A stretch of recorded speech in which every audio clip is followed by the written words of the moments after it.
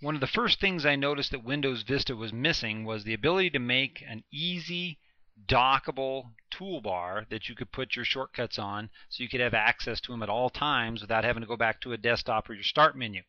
You can still do it, and I've got that tip here on YouTube and on my website at helpmerick.com called Pimp Your Toolbars, but I've since then found two tools that actually work real well. They're add-ons, both of them are free, that allow you to create a toolbar and quite easily in Windows Vista as well as Windows XP.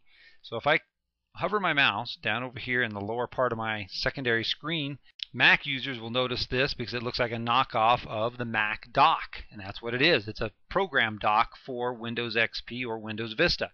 Very easy to install, small download, works again on XP and Vista, seems to run quite well and doesn't slow anything down. By default, when you install it, it comes up with a certain set of settings and some icons as well. There's a network icon, a My Documents, a My Pictures, control panel, easy access to some of those things. If you want to add your own icons to the dock, all you do is click on your Start button, go to your programs. You can't see that because I'm off screen here.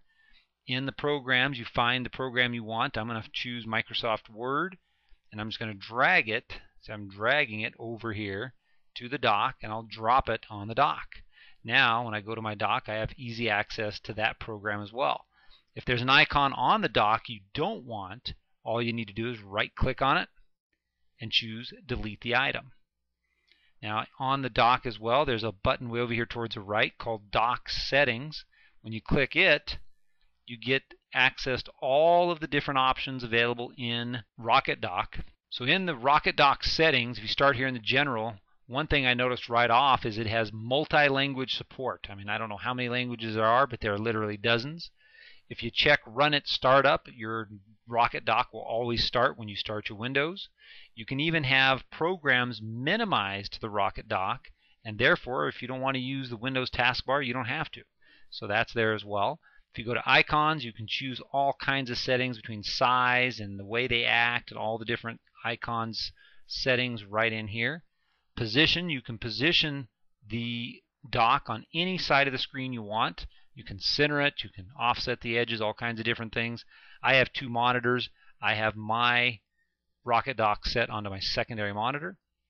Under the style, you can choose different backgrounds and different text settings on the Rocket bar.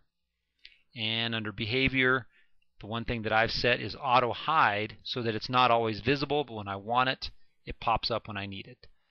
So again, I have the auto hide set. If I want to get to one of my programs, I just hover down in the area where the Rocket bar is, click the program, up pops the program, and I'm ready to go.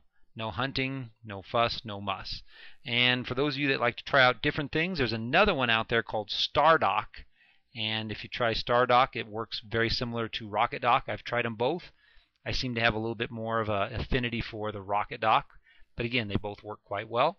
Give it a try, and you'll have quicker access to your files and folders in Windows Vista and Windows XP.